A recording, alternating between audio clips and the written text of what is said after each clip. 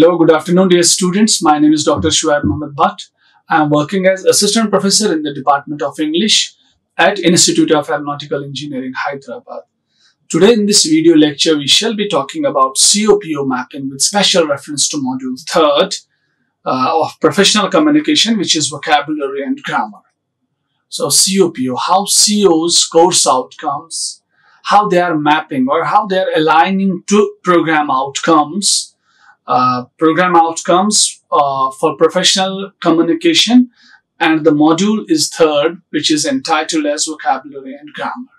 So before I go on with the mapping, I would like to share with you one thing, that is according to OBE, outcome based education. So every course is having its course outcome and every program is having its program outcome. It's not like there are only course outcomes, but there are program outcomes as well. So program outcome or this course outcome, it should be according to the program outcome. It should be aligning with the program outcome. It should not be something which is very contrary to the program outcome. Because when a student is going or when a student is pursuing a program, each and every course must be having certain objectives which are aligning to the course, which are aligning to the program objectives or program outcomes. So then only we can say, yes, every course of the program is according to the needs or according to the requirements of that program and according to the requirements of the students of that particular program. So that's what we are doing here in this video. I'll show you how the course outcome of this professional communication of Module 3rd Vocabulary and Grammar, how they are clearly mapped to the program outcomes. Let's see. First, I would like to introduce you outcome-based education. Outcome-based education, it's a student-centric teaching and learning methodology. So it is student-centric. It's not teacher-centric. Earlier, like we have the traditional methodology, traditional mode of education. So that is, to some extent, that is teacher-based, teacher-centric. Because we are paying more attention to the teacher. A lot of trainings are being given to teachers. There's less attention given to the students because we do not see any big change in the curriculum. We do not see any big change in the syllabus. We do not see any big change in the mode of delivery. We do not see any good or any effective change for the assessments. We have normally examinations at the end of every semester, at the end of every year. So there is nothing which is being changed. When there is no change, we can say it's like stagnant, it is static. So there may not be such type of improvement, such type of progress, because the whole world is changing, because the whole world has adopted new ways to live, new ways to grow, new ways to move. So we see the orthodox model of education that is stagnant. No changes there. That's going on with that previous, with that old age methodology. So that's why we are having this outcome-based education. It was William Spady who gave this concept, who coined this term in 1988. OBE, outcome-based education. It is that model of education which talks about some outcomes, which talks about course outcomes, program outcomes, and it talks about the measurement of student performance, and it talks about different assessments. So that's why I'm telling you it's a student-centric teaching and learning methodology. It's that methodology which is student-centric, which has made student as the epicenter of education, which has laid its focus on student rather than teacher. And in this methodology, the course delivery assessments are planned. Course delivery is already planned there. So there is no need to include something of your own. No. The syllabus setters, or I can say the designers of this module of education, they have designed the delivery of course and assessment as well. What sort of assessments you are going to have for a particular course. So they are planned to achieve stated objectives and outcomes. In order to achieve certain objectives and outcomes, there are clear-cut. There are clearly given the roadmap for the delivery of lectures, and assessments are also given. So there are different assessments. It's not like, as I told you, the orthodox system of education where we have those examinations at the end of semester or at the end of year. It's not like that only. Examinations are also there, but along with the examinations, certain other elements have been introduced. Like we have tech talks, like we have some assignments, we have quizzes, we have different other things by which we check students, by which we check whether they are achieving their stated objectives and outcomes or not. Then it focuses on measuring student performance. Its focus, another characteristic feature or another important point about outcome-based education is that is it focuses on measuring student performance. Its main focus is to measure student performance, that is outcomes at different levels. It measures student outcomes. For example, you are doing bachelor's here, BTech you are doing, so it's a 4 years degree. It takes 4 years to finish the degree. So your levels, your outcome levels will be checked after every semester. So you are having 8 semesters. After every semester, your performance level or your outcomes are being checked. Then, key features. What are the main features? What are the key features for implementation of outcome-based education? Let's talk about these key features. Number one is development of curriculum framework. It wholly and solely relies on the first thing which it relies on, that's curriculum. So curriculum framework, it should be made, it should be drawn, it should include those things which will highlight or which will help you to outline specific and measurable outcomes. So curriculum should include specific and measurable outcomes. It should not include those outcomes which cannot be attained by the students, which cannot be achieved by the students. You are talking about one thing in the syllabus and your objectives are something else. No, that's faulty way of creating objectives. That's a faulty curriculum. Your curriculum should be set up in such a way so that it talks about specified and measurable outcomes. The outcomes which are specific in nature. It's not a long list of outcomes. No, they are particular, they are specific. And at the end, they are measurable outcomes. These are not some abstract outcomes. These are not some mysterious outcomes. This is not something which is totally obscure. Rather, these are real life outcomes which can be achieved by the student at the end of different levels. Then the next thing is instructional methodology. So the methodology for instruction, methodology for teaching, methodology for delivering lecture, it should ensure delivery for specified outcomes. So you should plan your delivery in such a way so that a student can be able to achieve those particular outcomes. So methodology for instructions, your teaching method, it should be for achieving specified outcomes. Because when you are there as a teacher in the class following this outcome-based education model, so you need to plan your delivery in such a way so that a student at the end of one academic level should be able to achieve an outcome. Because when your student is not able to achieve an outcome, then what is the use of having this OBE, outcome-based education model? What is the need? I feel there is no need. Because it relies on these objectives and outcomes. Then, standards-based assessments. There should be standard-based assessments. Assessments should be standard-based. There should be a standard. Your assessments should not be like you have again invited those traditional ways of assessment. You are taking those bookish exams at the end of every year or every semester. No. There should be standard assessments. And these standard assessments, they determine whether students have achieved the stated standard or not. It is because of this assessment, this standard assessments, you will come to know whether your students have achieved the stated objectives or not. So there are 3 things which I talked about. One is curriculum. It should be comprehensive in nature.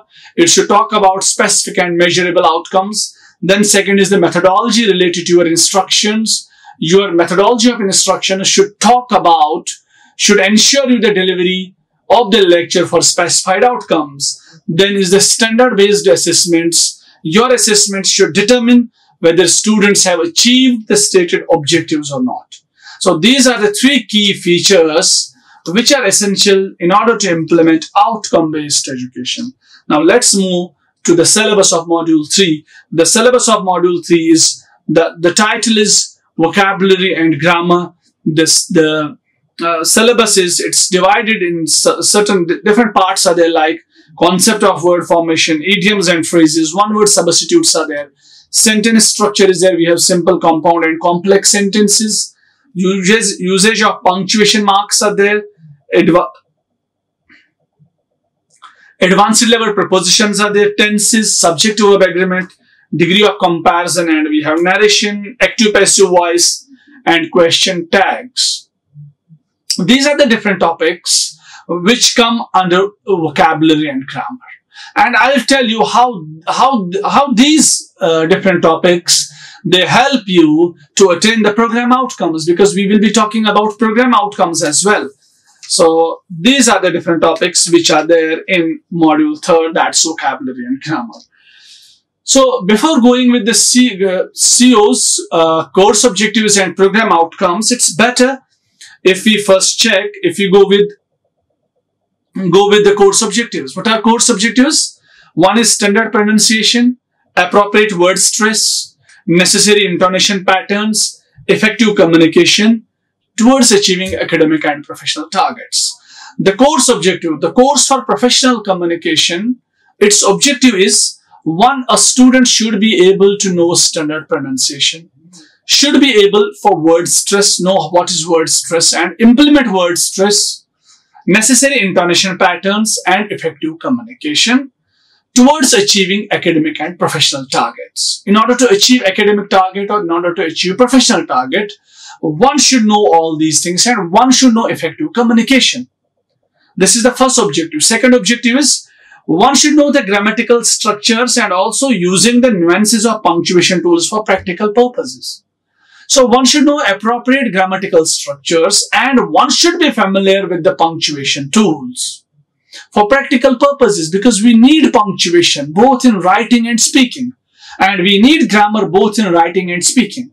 Then critical aspect of speaking and reading for interpreting in-depth meaning between sentences. One should know the critical speaking and reading, so that one can easily interpret what is in between the sentences. It's not like we are the surface readers or we are surface speakers. Rather, we should know what the figurative language is. We should know what is beyond the lines. We should know all the aeronautical statements. So that type of communication we should have. Then the next objective, the last objective of the course is a conceptual awareness on writing in terms of unity. There should be a conceptual awareness on writing in terms of unity, content, coherence, or linguistic accuracy. One should know how to unite a written document, or how to unite a document when one is writing any document. One should know the content, one should know the coherence, or one should know the linguistic accuracy. So it's not only like your word formation will be checked. Different other parameters are there. Then let's see what is the relationship between CO and PO. CO should align to PO, because this is the CO.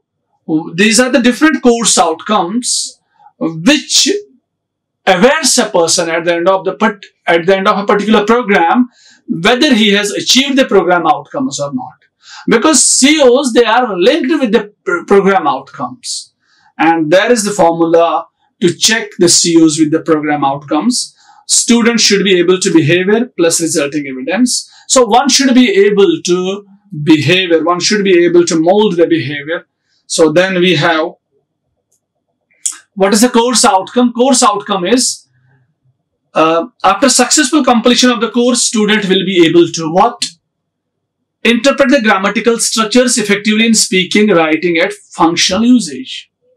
So after the end of the course, a student should be able to know the grammatical structures effectively in speaking and writing at functional usage. Functional usage means at any step of, at any junction of life. in your academic career, in your professional career. So one should be able to effectively speak and write. This is the course outcome. Then this is COPO mapping.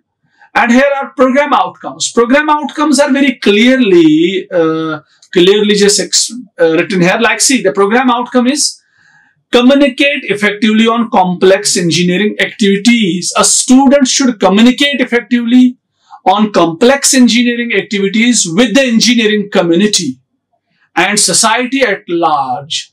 And a student should be able to comprehend and write effective reports and design documentation and make effective presentation.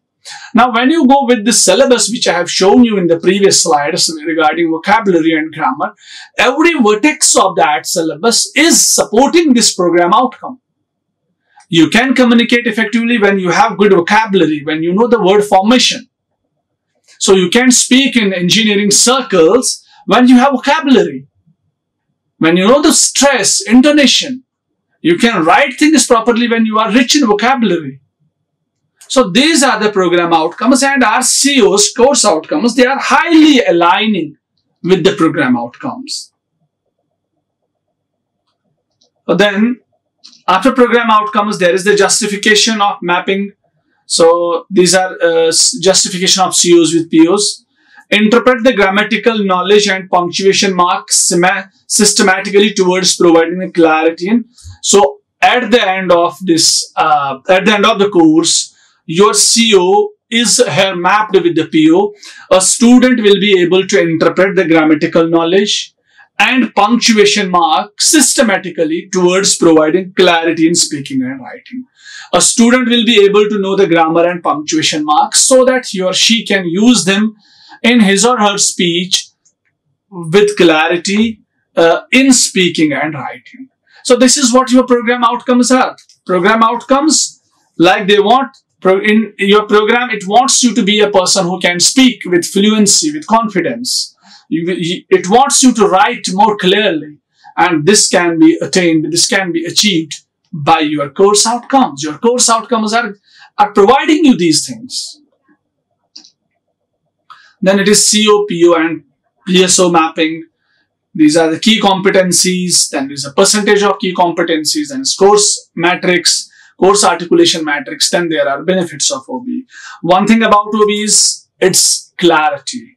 So the focus on outcome creates a clear expectation. When you focus on outcome, what are the different outcomes? When you focus on that, being a student, you focus on the outcomes. So obviously, you are having the clear expectation of what needs to be accompanied by the end of the course. So there is a kind of clarity. What you will achieve at the end of the course and what you need in order to achieve those things till the end of your course. Then it is flexible. Flexible is like with a clear sense of what needs to be accomplished. Instructor can mend it.